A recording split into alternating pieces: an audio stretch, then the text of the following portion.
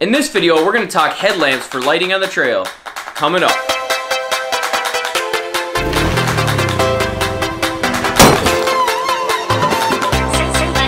What's up, everybody? Chris here with midwestatv and today is 10-Minute Tuesday, where we do product reviews in 10 minutes or less. And today we're going to talk about something a little bit off the beaten path, and that's headlamps. Now I know that seems a little odd.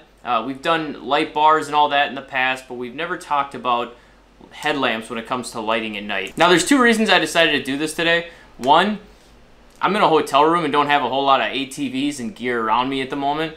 And two, lighting at night is essential. I love night riding, and hopefully you do too. If not, give it a shot. It is great. Obviously, make sure you're safe, but it is a lot of fun. However, problems happen, and light bars are great, but if something happens and you're on the trail and you have a vehicle breakdown, or you got to go, into the woods to try and find something, those light bars can only do so much. Having something small and mobile that you can either just stick on your head or even set down in a manner and point it up or down is a great thing to have in your gear bag, and I always try and bring these when I hit the trail. I've had multiple headlamps over time. In fact, this isn't the only one I even have right now, but it's the only one I generally take riding at night with me. Now there's many reasons I went with this headlamp, and I'll put a link in the description below, so make sure you check that out. I researched these for a while before I went this, and I've had this one, I don't know, probably about a year now, something like that. But when I was doing the research, this one really hit all the spots I was worried about, and with an extremely low price. This was less than $20. Less than $20, and you get a lot of bang for your buck. Starting off, this has 3 LEDs on the front,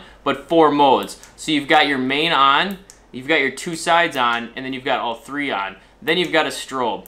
I don't really know exactly what you'd use the strobe. I guess the strobe could be good at night if you're trying to get someone's attention. Maybe you broke down and they're ahead of you, and that flickering strobe would, probably shine off the woods and all that, and you'd be able to get their attention pretty easily. Speaking of the shine, this has a 120-degree beam angle, so basically that's the, how it's going to distribute the light.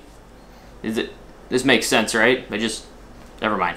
So 120-degree beam angle will really help distribute the light, and these LEDs supposedly will last over 100,000 hours, so you shouldn't have any issues with lights burning out on you on the trail. Speaking of hours, this comes with a rechargeable battery pack that lasts 6 to 8 hours.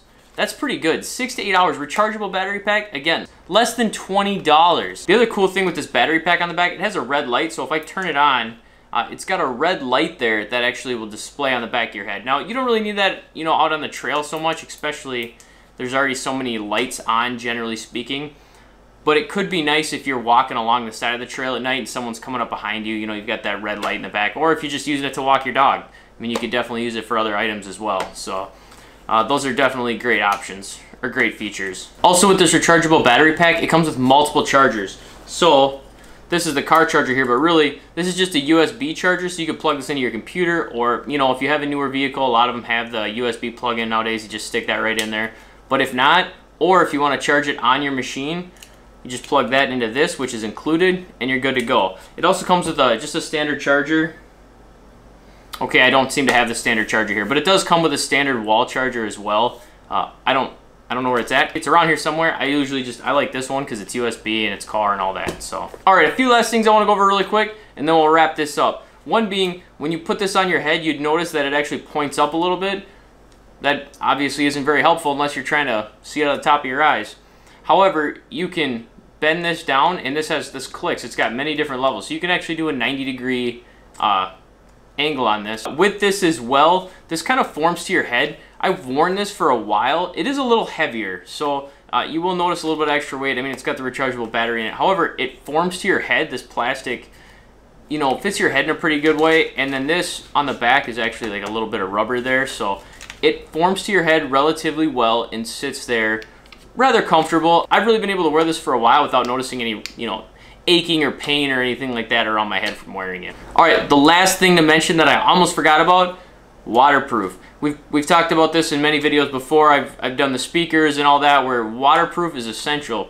Last thing you want to do is throw this in your gear bag and go to use it, and it's fried. This is waterproof and heat proof, so you can just throw this in your kit, take it in and out, use it on the weekend, whatever, throw it back in, leave it in the back of your machine, and it will be just fine. And another reason I love that this is waterproof is I can get it dirty out on the trail, it's getting thrown around, whatever, dust is flying up from machines in front of me. I just take it home and rinse it off. It's great. All right, so that's all we got for this 10-minute Tuesday. I hope that was helpful. If it was, think about smashing that thumbs up button.